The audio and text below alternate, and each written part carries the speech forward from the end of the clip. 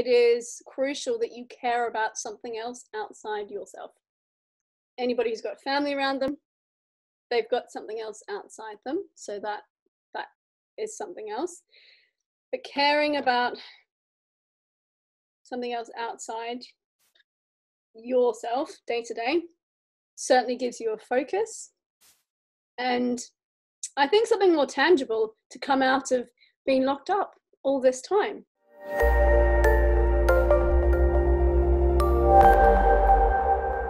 Hello and welcome back to Breakfast with Boots. I'm your host, Becca Boots, and today is the 6th part of my 10-part series where I bring on wonderful people from my network so that they can share the nuggets of gold with us. Now today is a very exciting day because I have the lovely Mel Cunningham with me. Now, me and Mel met a few years back through Toastmasters, and we've just been coming in and out of each other's lives ever since. We've been training in mental health first aid together. Everything we do seems to mean that we align into each other's worlds. And so I'm really looking forward to the conversation today. So let me bring her on. I hope you enjoy it. Please welcome Mel. Hi Mel, thank you so much for joining me today. It's so exciting to have you on. A little warning for viewers, me and Mel are a little bit hyperactive together, so if I want to turn the volume down. Thank you so much for joining me. For our audience, for those who don't know you, would you like to introduce yourself and tell us about what you do? Thanks, Becca, for having me this morning. Yeah, just as a warning, we do get a little bit hyperactive and bounce off each other a lot. We're likely to go off on a tangent. So I'm Mel. I'm a photographer. My business is called Vivacious Mel Photography. And I started about 7 years ago. And what I've realized in that time is that I'm not a normal photographer. And that kind of is what we're going to talk about today. Hold around a whole bunch of other things.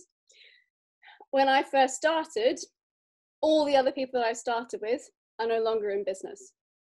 And I think one of the reasons is that most people focused on the photography, whereas I have focused on the people. And for me, it's always been about helping the people, whoever I'm photographing, enjoy being photographed and see themselves differently. And I don't know why I did that. That's just how I always did it, because I always saw something different in people from, I think, what other photographers saw.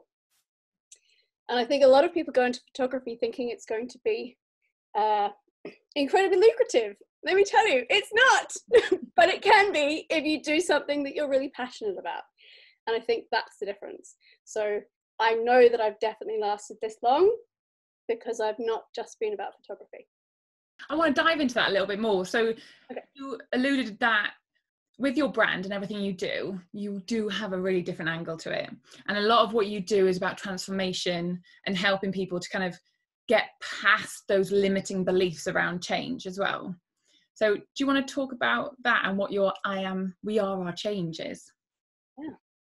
So I think I'm going to start at the beginning and say that when I first started doing photography as a child, I just photographed people as they were. But what I didn't realize was I was photographing them as they could be.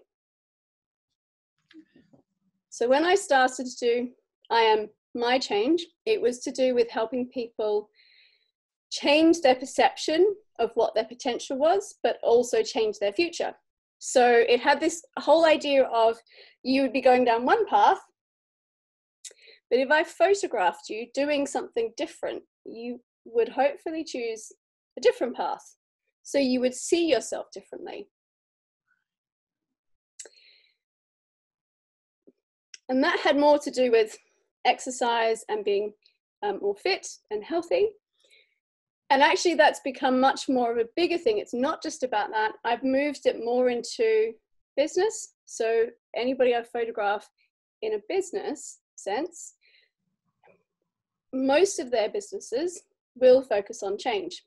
And getting them to see themselves differently and the impact that they're going to have and the impact that they will have is one of those things that a lot of people start off with their business thinking, I can't do it. I'm not quite sure that I'm going to have that impact. I've got this great idea, but I'm not sure that it's really going to come off. And something happens when you see yourself differently in a photograph. And I think that's kind of what's happened. Does that make any sense? Yeah, absolutely. Yeah, massively. Because I remember you saying that's something people really liked about your photography, is that no one ever has made them look that nice. Like you and that's why you're wanting to be the photographer at my wedding, because you are incredible. And I said to everyone, you're incredible capturing emotion and capturing people in, because every time I see people capturing people in motion, you end up getting a bit of like just the worst part of you in motion that looks like you've been, I don't know, caught in the wind. But you manage to capture people in motion, but in a really attractive way, if that makes sense. Yes, it's interesting. I think one of the reasons that I capture people as they are in those ways, and particularly in that emotional state. Again, this is not a typical photographer way of photographing. So when I was taught music quite early on, and I can listen to a piece of music, an orchestra, and pick out every single piece of each instrument. I've always been able to do this. And this is how I photograph. I will go into a room and I will hear the 15, 25, 30 conversations going on in the room, all individually. And I'll be listening for the pitch of someone's storytelling. And if they're in a group, you'll hear when the voice goes up and everybody around them will laugh. And that's how you always get such emotional pictures. Wow. Because I'm listening. I'm not looking, I'm listening to what people are saying. And I think this is also the difference. I photograph people as we're talking. Yeah. And so it's only when I know that you're going to be telling that story, or you'll show that emotion about being passionate about something, or caring about something. And that's when I'll photograph, not when you're doing the Jesus yeah, because that just doesn't work. Yeah. And I think that's the difference. Yeah. Yeah. And I love the outtakes as well. Oh my God. The outtakes are just hilarious. Yeah. No, I think that's fantastic. That's awesome. And I think, and by the way, super excited to be your wedding photographer when we're at weddings. I'm relying on you, Mel. It's a lot of pressure. Make it beautiful. No, you'll be just as you are, except that I might have to get stilts or something. Mel's very little, I'm very large.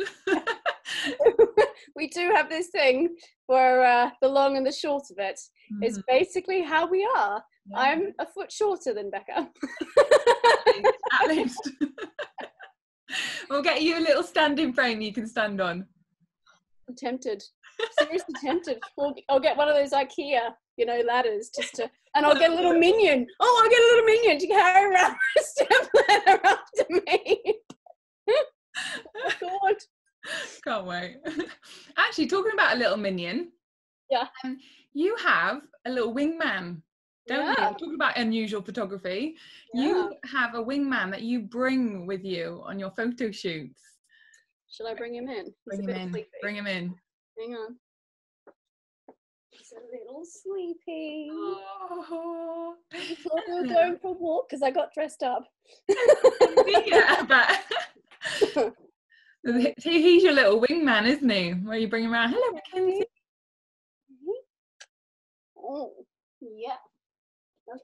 For those who are listening, she has the most cutest little dog. It's not a minion. Right, what breed is he? So he's a Dachshund Jack Russell cross. So why do you bring him on your shoots with you, other than that you love him loads? So when I first started to do photography as a job, I had a different dog. He was a much bigger dog. And everybody commented that Indy always made them feel really relaxed. And then when I got Mackenzie, on the very first day that I took him to the photo shoot, so I think I'd had him 3 days, he went and sat, perfectly posed, in front of the lights, waited for the person to turn up and sit down, sat there like a model. And she was like, oh, this is great. I can just talk to the dog. I can just pat the dog. And she was so nervous about being photographed. And she just said, always take the dog. I was like, I was planning on it. So I think he does his job and I do mine. And he just makes everybody feel relaxed and like the focus isn't on them. Because when you've got the camera in your face, and it's quite a big thing, it's quite scary. If you're then being told to look straight at the camera, it's a little bit confronting. So having a wee dog to pat instead calms everybody down. If you're not a dog person, then you're probably not going to be a client. But, that's just how it is. Yeah, and he's always been incredibly well behaved in other people's houses. He's just always known that's what his job is. It's really weird. He's never destroyed anything. He's never peed on anything. He just, even when he was a puppy, he just did it. So, I think dogs for life, they know their job. Yeah. They like to have a job. So, he just comes. He's even been to weddings, like literally. He's just sat in the back. I had one girl who her dad had died fairly recently before the wedding, so it was pretty traumatic not to have her dad there. And she said, please just bring him. And so she and her mum basically cuddled him the whole time they were getting ready, and he just sat in the back of the church. I mean, just ridiculous. And someone came to collect him because I couldn't have him all day. But I've got a couple of weddings next year, and they were like, please just let him come. He can just wander around the fields. And I'm thinking, okay, need to put someone in charge of him. But lovely. I think a dog, we'll have to do our little dog walks together. Be lovely. So you mentioned when the dog helps you keep the relax people and everything. And I remember before I became a mental health first aid trainer, we trained in mental health first aid together. So we went on the course together, and you said that mental health first aid was really useful in the work you did. Yeah. How does it play into what you do? When I first started, one of the things for me is that I end up photographing a lot of women. 95% of the people that I've photographed are women. Whether that's because I'm a female photographer, I'm not sure.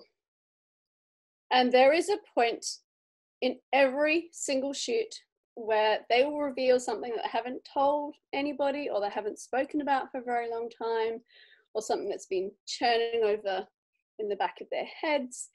And there's something about suddenly feeling very vulnerable in front of the camera and seeing yourself in the images. I genuinely can't explain it, because I've not experienced it myself, but I've seen it happen every single time. I can tell at what point it's going to happen. So last week I photographed someone who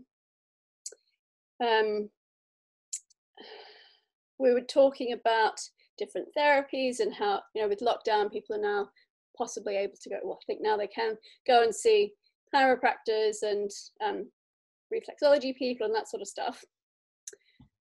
And she then started describing how she'd gone to a chiropractor when she was 25, and it was the first time that someone had addressed the emotional pain rather than just the physical pain of her injury from when she was a child. And of course, what a wax! Thank goodness at the end of the photo shoot when, the makeup, didn't need the makeup anymore. But those kind of things, I have to be really aware of, that maybe it's triggered something, or talking about things has triggered something for people. And I'm quite conscious now that just checking that they've either seen someone about it or that they haven't, to go and speak to someone, or to recognize that it's quite an emotional thing for them, so maybe they need to investigate why that is. But that's just one example. I've had people tell me they've had 11 miscarriages, or had anorexia, or being bullied when they were a child, or have a boss that bullied them for however many years. And it's quite emotional stuff, and it can be quite draining for me. So I also have to be really aware of keeping that distance too. So doing the training was actually really helpful for me, recognizing that I can't keep taking on other people's emotions, and knowing where that boundary is, but respecting the fact that I've created this incredibly safe space for them to talk about stuff, but knowing that I'm not the right person to be treating, resolving those things for them. I'm just a conduit, I guess. Yeah, and that's what mental health first aiders do, don't they? They're not a therapist. You don't train them to be a therapist. You train them to be that person who steps in while they await professional help. Yeah, absolutely. And I think genuinely that's what I really needed to have confidence in doing, because I was thinking, oh God, these people's stories, they're horrendous, you know, they should do something about them. But I was then taking that on board, thinking, if I'm the only person they've told, then that's not good either. And recognizing that, yeah, you have to wait and hold that safe space for them so that they can be properly treated. Yeah, and it's fascinating. But, and I think this is why I'm still doing photography, because most people, they don't see the person, they see the photograph. And I struggle with photographers like that, because they talk numbers at me and they go, oh, you should photograph like this and this and this and that. I'm like, you're standing in front of the person. And that has taken me a really long time to recognize that they're just not like that. A lot of people just don't see that. They see the numbers and they see the lighting, and that's important to get the right photo. But you're never going to get the right photo if you haven't connected with them as a person. Yeah. You got to be able to empathize their emotion to be able to bring out the right emotion in the photos as well, I imagine. Yeah. And I love hearing about what people are passionate about, or what really makes them light up. And I think that's the difference, particularly for someone's mental health, in that if you haven't spoken about something, it's going to weigh you down. And you can see as soon as they've spoken about it, this light that kind of comes out from them. And that's what you see in the photos, because they're no longer letting that sink them down. So yeah. That course is awesome. Yeah, it's huge. And I suppose imposter syndrome, we've talked about that before, haven't we, where when you're making this change into the world of, you know, your new business or as a new you, that imposter syndrome, and you said that how businesses really struggle to see themselves as a new business or whatever until they actually see themselves. So, and imposter syndrome, your photographs, I suppose, bring out that kind of imposter syndrome as well, but help to almost nourish it in a way, if that makes sense. Yeah, it's a very interesting observation. What I realized was that so often I was working with women who were just starting out, and so many of them would say, I don't feel confident in what I'm doing, but I've been through this really traumatic experience, so I don't want anybody else to experience what I've been through. So I want to change that, or I want to do something different, or I want to make sure that things are changed. But because of what they've been through, and often it could be redundancy, it could be bullying, it could be someone restructuring their company, it could be just they've had enough, they've left corporate life, and suddenly they don't have that as an identity. And so you do feel like an imposter, because you're like, well, I don't know where my identity is. And yet at the same time, they're often incredibly fierce and determined, and that comes across, but they don't want to be seen as unprofessional either. So there's this whole conflict of, I don't want to be seen for what I'm not, I don't want to be corporate anymore, but I can't be seen not to be taking it seriously. And so therefore this whole imposter conflict almost comes out. It's amazing. It really is fascinating. But when I look back, I was like, oh, that's why they always struggle with it. That's why they didn't like seeing themselves in photographs, because they didn't like that identity that they had. So it's really about creating the image of something they actually do identify with and they want to be identified as. I think that's the other difference. So much of our work life is image-based. You see stuff on LinkedIn, you see stuff on the website, and you don't realize it until it's not there. You don't have that to rely on. So you need to create something of your own. Where do we go from this? Imposter syndrome, isn't it? Yeah, it makes sense. It's like, there we go. We'll end up talking about something completely random if we don't. I suppose with the imposter syndrome, it's like when I created my business and actually having the branding. Once I saw my logo, saw my branding, it felt more real. And it's not until, like, for example, when I started creating videos and then seeing myself on video with the branding and my title, and you think, okay, starts feeling more part of your identity. So, and they find, don't they, in people with imposter syndrome are normally the more like creative, high performing people who, because they're always battling with this imposter syndrome of feeling like a fraud, they end up doing so much more to try almost to prove to themselves they are worth it or they are that person. And there's also an element of, when is someone going to find me out that I'm just winging it? And what you then realize, what's interesting is you get to a point where you realize that A, everybody's winging it. B, it's actually not about you. The branding and how you look, it's not about you at all. It's about showing you to attract the right people to your business. And that takes quite a long time, quite a lot of process, I think, as well, because that whole, I don't want to be seen, but I need to be seen. And I need to grow a business, but I'm not sure how to grow a business. So, yeah, but I really, really want to do it. So make yourself really vulnerable, don't you, by putting yourself out there, and that is scary. Then you open yourself up to loads of rejection, and which feels personal because it's your own business as well. Yeah, that's a huge thing. Yeah, and I think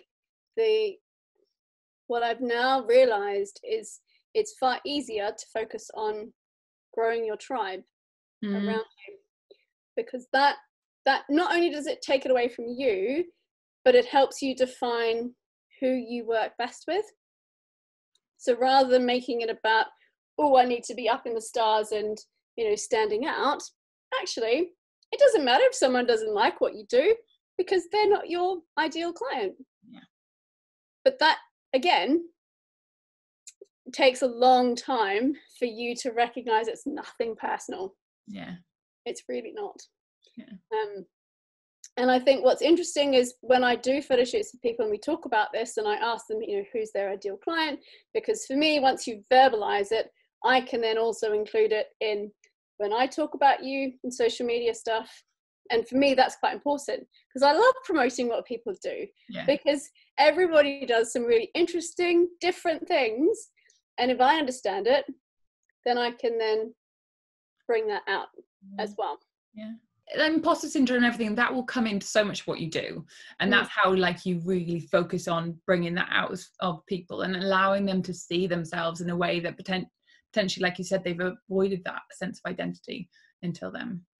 Yeah. So how are you dealing with COVID? So obviously we were talking about how mental health first aid is so important, and the fact that we've got to kind of protect ourselves as well. And we were saying the other day that it's because we absorb so much emotion, it doesn't matter how many tools and techniques that we've learned, because we've done so much training on self-development as well, so much stuff, we've done so much work on ourselves. It doesn't matter how much work you've done, sometimes you still get battered with a stick, and that's okay to feel like that. So I was kind of digging into that and digging into like kind of how are you coping with this COVID world?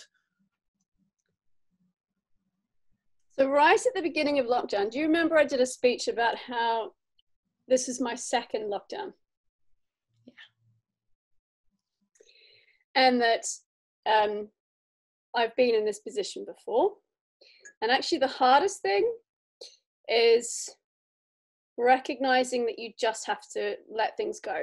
Sometimes you can't keep pushing, you can't keep working, can't keep trying to do everything that you'd done previously.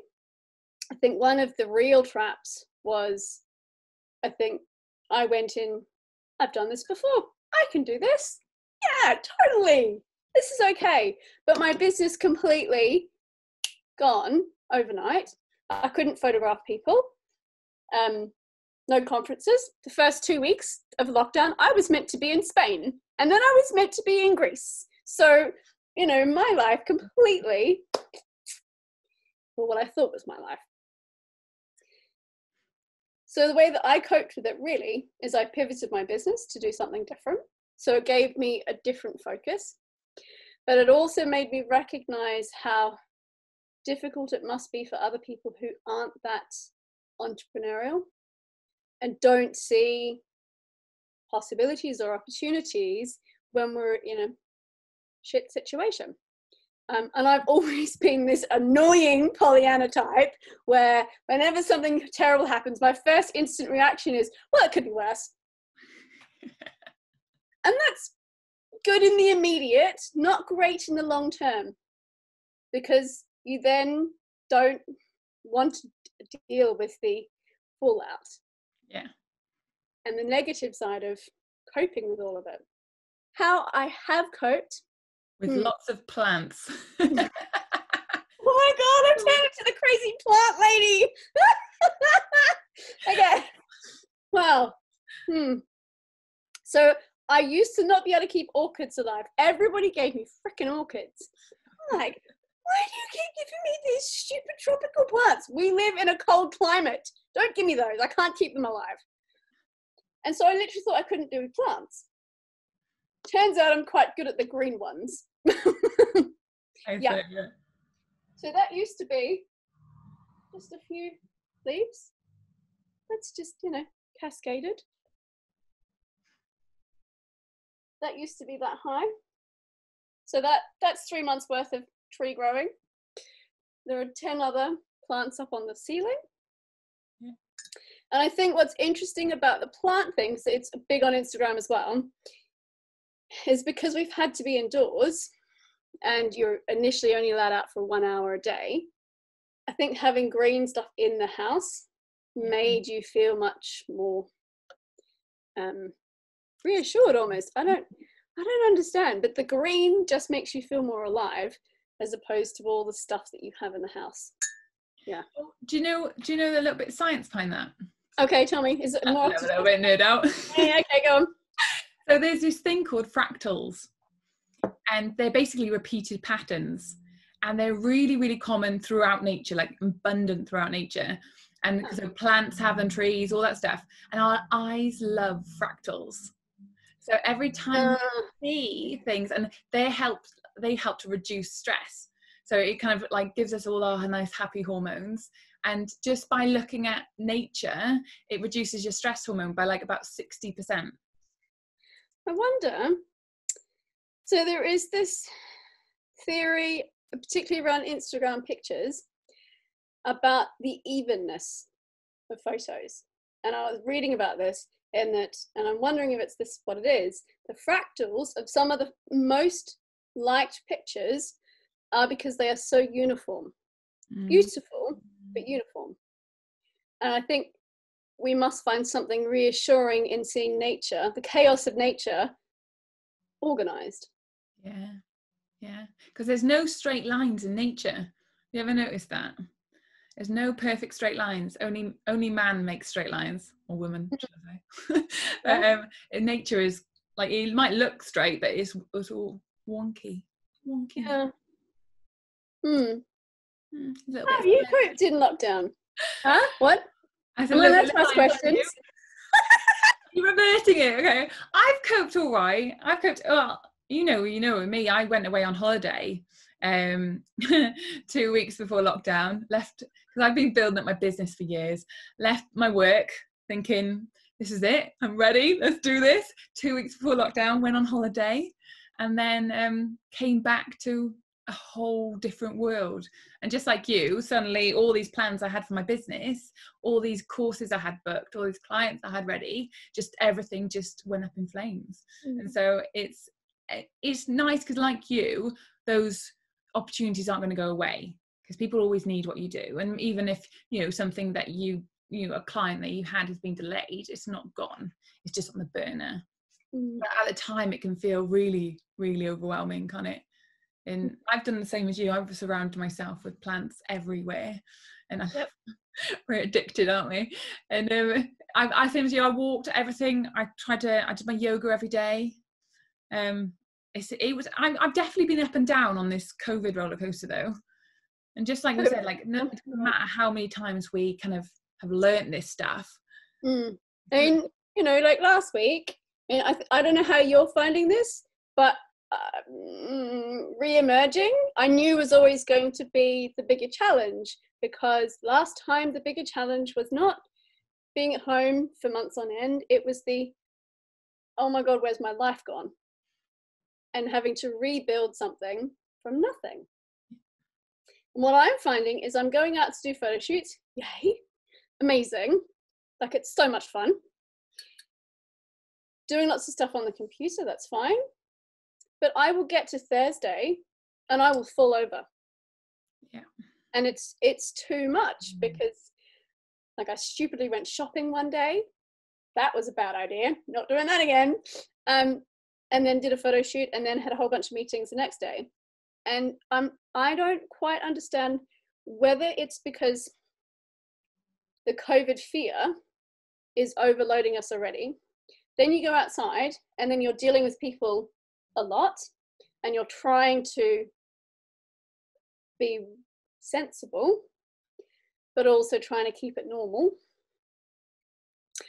And mindful that some people are still very, very afraid, and some people are like, whatever.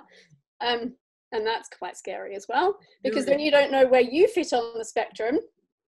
Yeah. And are you going to offend someone by being too laissez-faire, or are you judging them because they're being so paranoid? And that is such hard work on our brains, because it's no longer just about what we normally judge in society before. And that was quite automatic. Yeah. What do you think? You think that's what it is? No, I completely agree. If you think of it do you remember the stress container in mental health first aid? Like it says about how everyone has a stress container, and then your stress fills up, and then if you don't have good coping mechanisms, it overflows. If like you're saying, we've already got so much going on in our heads already, just managing this chaos, that our stress container is already like up here, just a day-to-day life. And then you then have to, like you said, go to a shop, and where you used to just think, right, what do I need to buy, and just navigate the store, now you have to navigate people. And like you said, there's some people that just don't care, that walk basically straight into you as if COVID's never happened, which is infuriating and a little bit scary. And then you have some people who are so paranoid that you kind of, they move away from you. And then so you have that in your head, even though you respect it and you've got your mask on, it's also that social rejection. And that's really hard to boggle with. And particularly when you then can't smile away. You know how and you're the same as me, you'd be like, oh, that's fine, I understand, but they can't freaking see your smile. And so I'm like, am I like overcompensating with my eyes? Do I want a sign that says it's all okay? Maybe that's what not so. Yeah, it is too much. Like I went, like, when I see people at the moment, it drains me. Like, it absolutely drains me. And it's because I'm not used to that as well. But also, I found quite interesting is when lockdown came into play and suddenly I was only seeing Paul every day, I just realised how much different people do to my energy. Some people will really like vibe me up, get me going, and then some people drain me. And it's not until I've separated completely from society that I was able to notice that. And you know what's really interesting? I was thinking about this yesterday, actually. Like, how do I only choose to spend time with people that don't drain me? Because, like you, collected loads of people. It's not that they offend me, it's that you don't help me. So, you know, I don't want to spend a lot of time with you. And then that gets really hard because you think, how do you explain to someone, you're a drain, not a radiator for me? And, you know, you might be a radiator for someone else, but not for me. Yeah. And that is a really interesting minefield. And I was just thinking of the mask thing as well, that we rely so much socially on our expressions. Yeah. To read what other people are feeling or what they're actually reacting to. But if you've got a mask over, I mean, you can't see anything. It's all gone. Yeah. And it's the smile, it's the facial expression that tells us, like we say, whether they're friend or foe. Like it tells us whether we're safe company or not. Yep. It is. And I think that stress levels, you're quite right. You know, now that, you kind of, we already are at 80, 85, 90% capacity. So no wonder just going out and doing a simple thing like food shopping put me on the couch for a day. Like literally, my best friend was like, "What is wrong with you?" And I was like, "You haven't been to a supermarket yet, have you?" And she's like, "No." I'm like, because they've done online deliveries the whole time. But I said I didn't want to do that because I didn't want to take the space of someone else who really needs it. I can perfectly capable of walking around a supermarket and getting my own food, whereas other people have had to shield and I haven't had to. So I'm taking a different mental toll so that they're protected, but that's not how everybody sees it. So interesting. What other coping mechanisms? So loads of people have done baking. I don't have an oven that works. Which is probably a blessing in disguise. What? I don't have any baking skills, so between us we'd be screwed. I'm a pretty good baker, just no oven.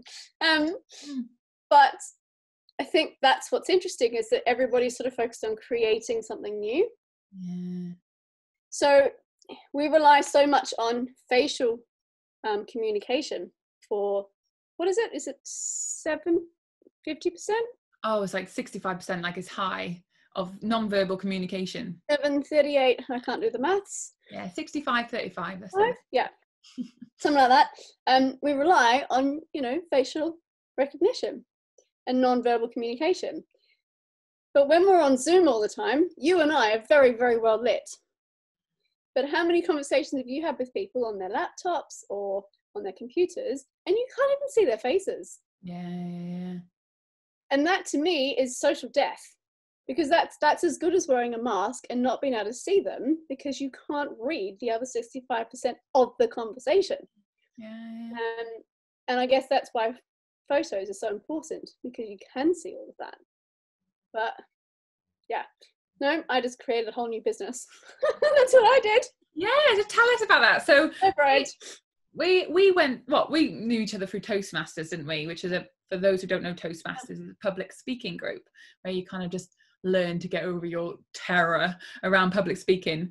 And by the way, just a second. Yes. So both Becca and I are presidents of clubs this year, so it's quite a special year for us. Yeah, women are taking over. No, we're just equaling out the playing field. Yeah, you're right, we're not taking over. Yeah, whatever. But yes, we are, we're both present. So what I find fascinating is, like you said, how you've pivoted and made your business around all this virtual world we see like we're dealing with now. And with what we've had to do in Toastmasters, we've now taken this public speaking group online, and we're trying to learn how to navigate this whole virtual speaking, like you said, body language, like what we used to be able to see on stage with people and go, this is how you communicate. Now we're having to completely. And the reading of the audience, I mean, I don't know about you, but the first couple of weeks it was terrifying because we had everybody on mute, and I can't remember whether I gave one the first week or the second week or something, but everybody was muted, so it was like I was speaking into a void. And I'd spent so long, and I know you're the same, really going into listening to the vibe of the audience, because that's quite an important thing as a speaker, that you respect how people are feeling and responding to what you're saying. And there was nothing. And you're just like, Mackenzie, am I speaking good enough? What am I doing?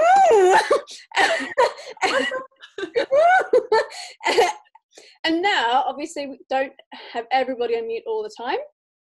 So you do get feedback. But I think right at the beginning, you couldn't have two people speaking at once. So even if, like, you and I were talking before over each other, oops, but you suddenly had to respect what the other person was saying and wait till they got to the end of the sentence so you could then interject. But in person, you wouldn't have to do that. Yeah, it's more natural flow, isn't it, in person?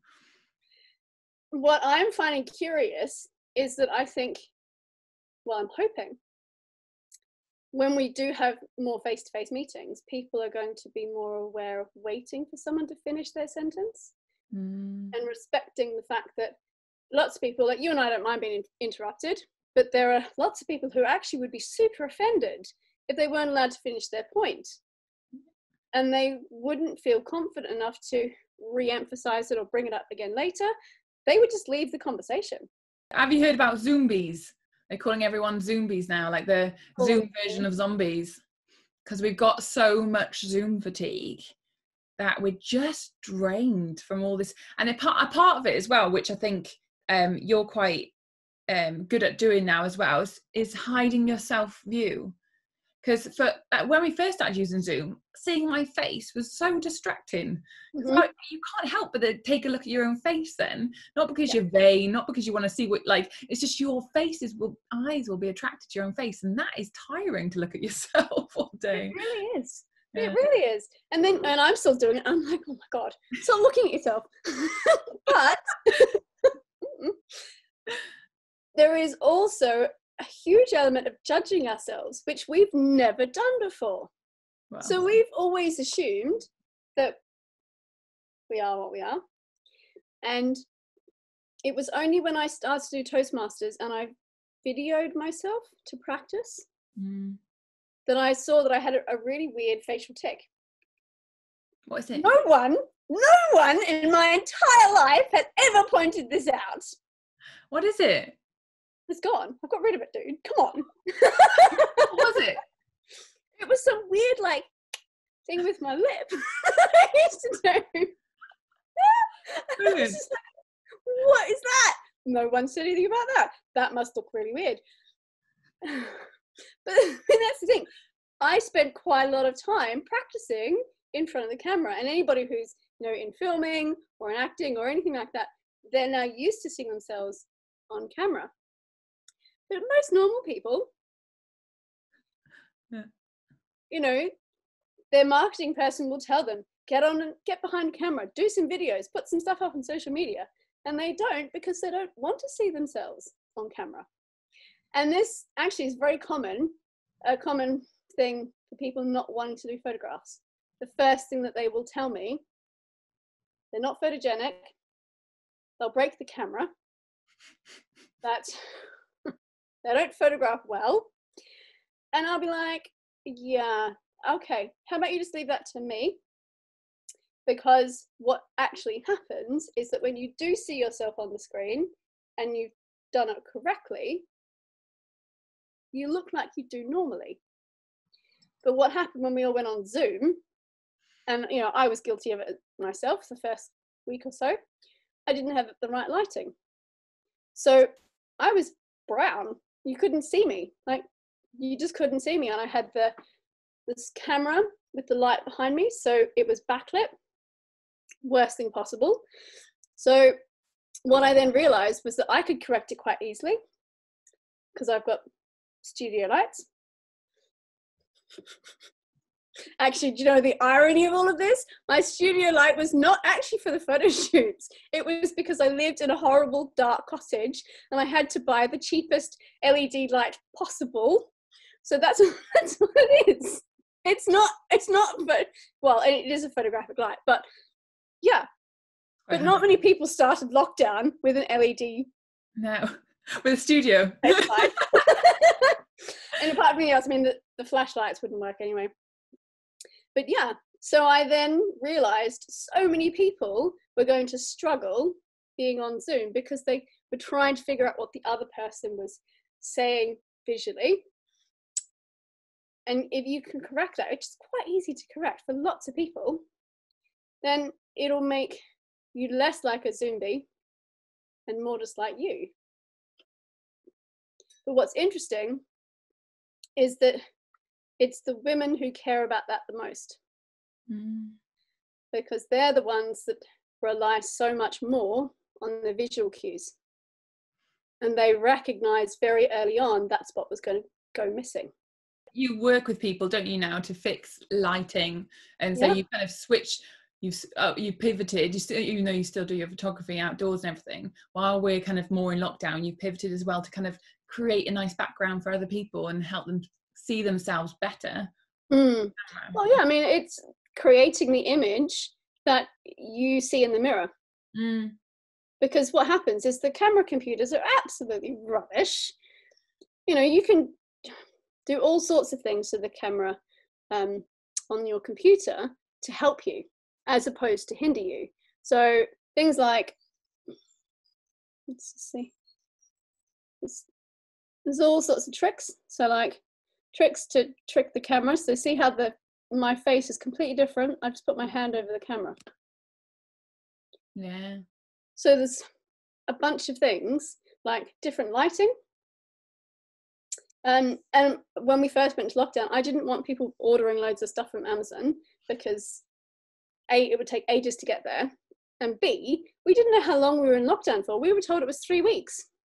I don't think anybody really thought that, but but you know, I didn't want people ordering loads of stuff that maybe they wouldn't need in 3 weeks' time. So, and it was fascinating, you know, send out the email, get all the lights you have in your house, all of them.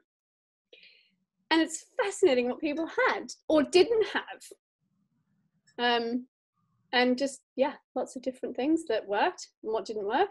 So one guy, he was on 2 screens, so I've got 2 screens, and halfway through, one of his monitors went off. And the whole picture changed. And I was like, dude, you need to leave your monitor on. That's all he needed. Like, it sounds so simplistic. Another layer of light. All he had to do, well, he had a few other things. He had to put an orange picture just orange card over the screen, and that made him look super healthy. Wow, nice. Yeah, I know. So what's one tip, the easiest thing that someone could do without giving away everything, just like one thing that they could do to make things better? So I think the biggest tip is that if you can see the color of someone's eyes, you've got the lighting right. So what color are my eyes? Green. Very nice. Yeah. What color are mine? Brown. But you're also quite far away, so I couldn't quite see. It's true. But I also know you've got brown eyes. But that's the thing, if you're meeting someone for the first time virtually and you can't see the color of their eyes, that means you're actually missing a lot of the information from their face. Yeah. And it sounds a really simplistic thing, but you try, put lots of different lights up and just see what you can see. Because if you can't see the eye color, the camera hasn't got enough to work with.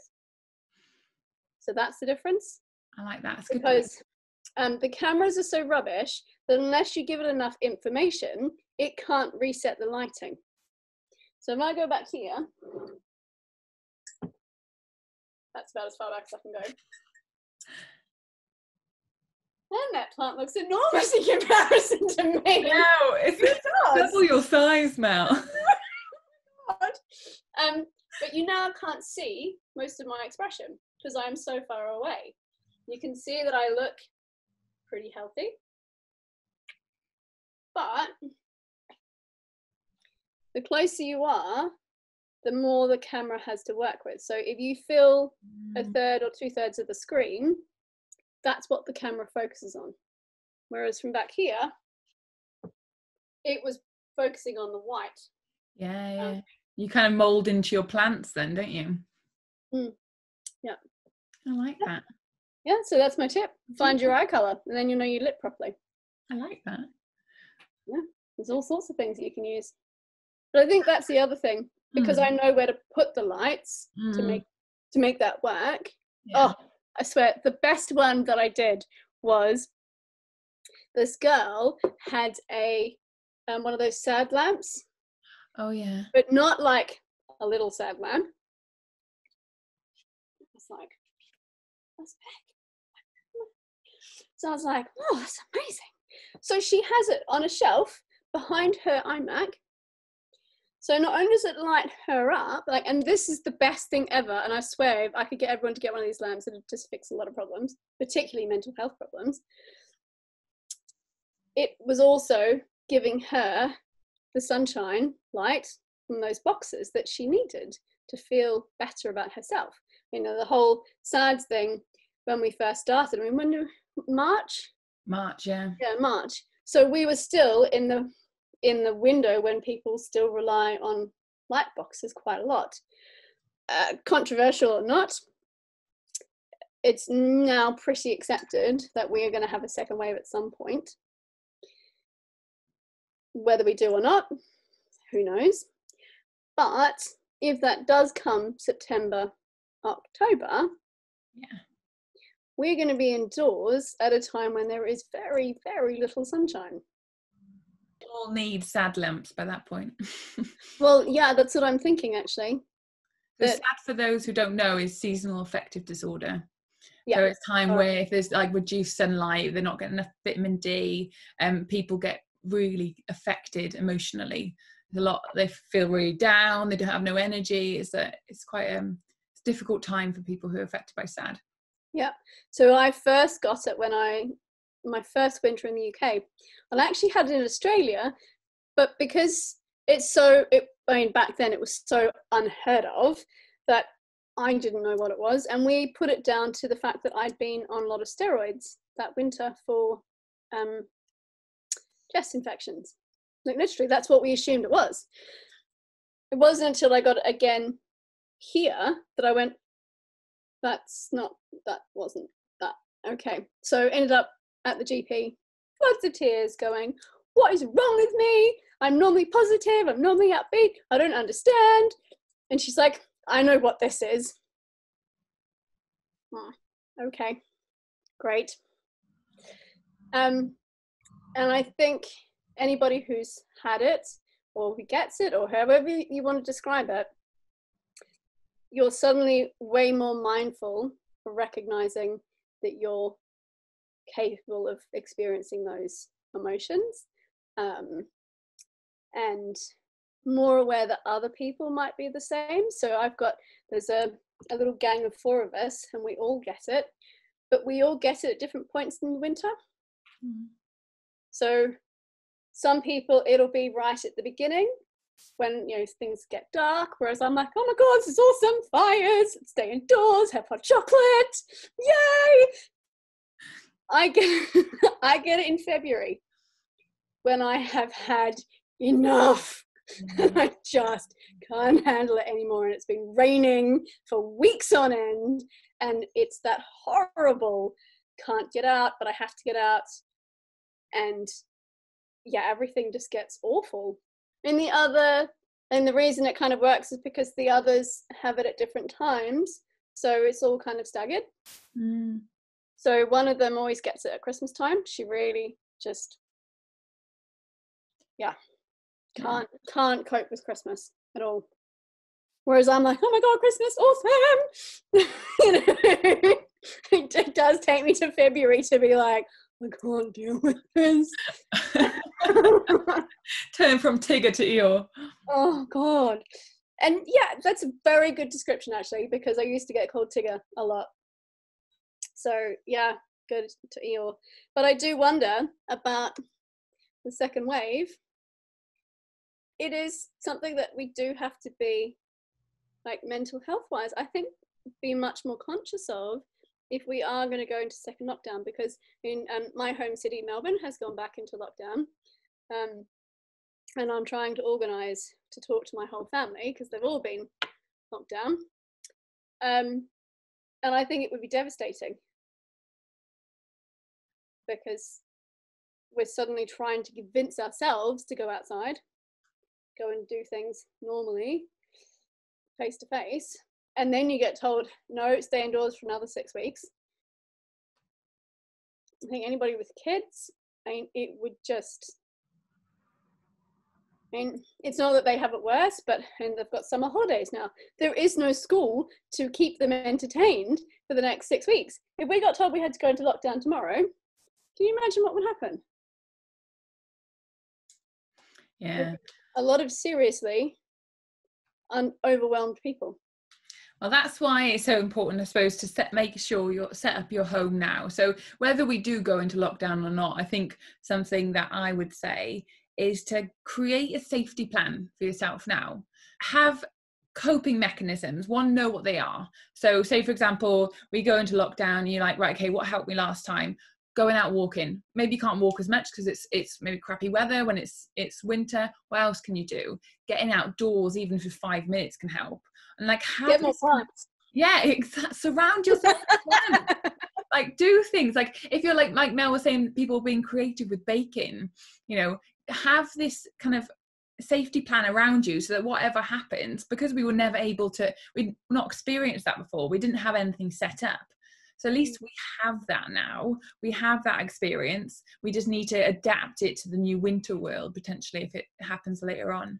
I mean, I'm hoping it doesn't happen, but I think that it is a real opportunity for people to really change how they're working. If we're using Zoom much more effectively, not just in place of everything else, but if we're using it effectively, we won't turn into zombies, and it'll be a tool rather than a hindrance. Yeah. And you're right, in having a safety plan is a great idea, because now we do have a window of opportunity to prepare if we need to. I mean, the thing is, was it America or was it here? Either one of us. No, it was America. They dismantled their infectious diseases response plan. One of the first things that Trump did, that's why I remember, he shut down the strategic planning for if there was a pandemic. Why? Because it was the first thing Obama did when he got into office. Yeah, of course, yeah. So it's like, chop that off. And you think, well, you know, would their response have been a whole lot different if they hadn't chopped that off? So now we have, you know, July, August, prepare a bit better. Yeah, I reckon we can use it to our favour, can't we? Yeah, I mean, I think it's contingency planning. Yes. Because we don't want it to happen, but if it does, isn't it better that we're in a better position than like you arriving back from Thailand in a panic with no food and, you know, nothing to get to? I mean, geez.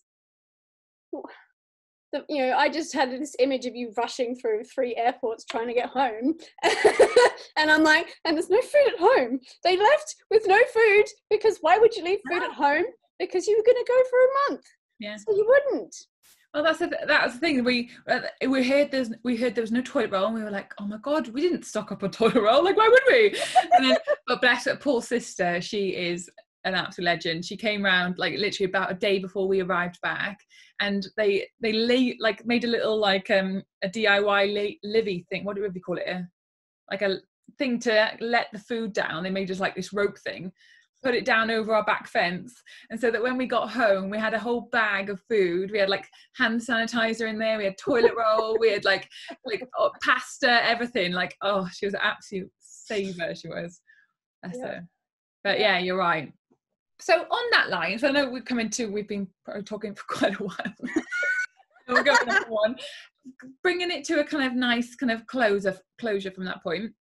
What is one thing, so everything I do in my business is about giving people the control back, on like kind of empowering people to be like, you totally have so much control over your own life and how you kind of build your well-being and how you support your emotional health.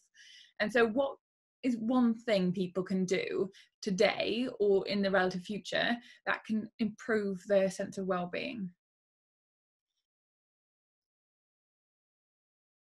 Get more plants. Yes.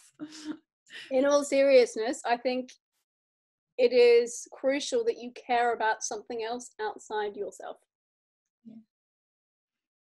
I'm on my own, but I have Mackenzie.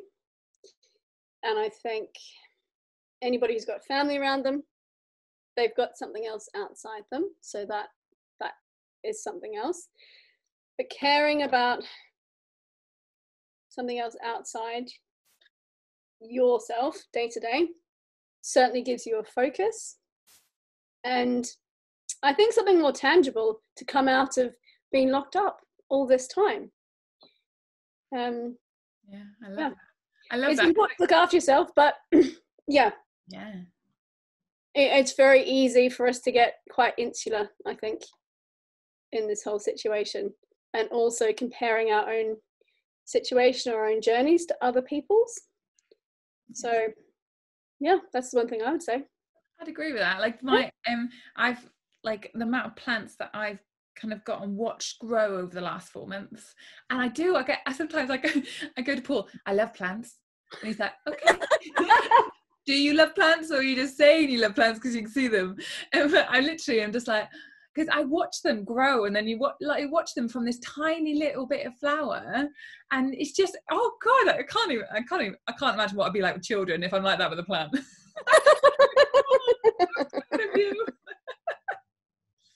But I think you're right. It is because there's so much. We were talking about the overload of the stress, and so much of it is about protecting ourselves, that if you don't have something outside that, and with so many people being made redundant now, or being on furlough, or now facing going back to work, and how does that work? If you are so afraid of all of that, you still need something else to look after outside that. I really like that one. Very nice. There you go. If everyone has fallen in love with you during this podcast, where could they find you? Well, I have a website. So if you Google Vivacious Mel Photography, you'll find it. You'll find me on LinkedIn, Mel Cunningham.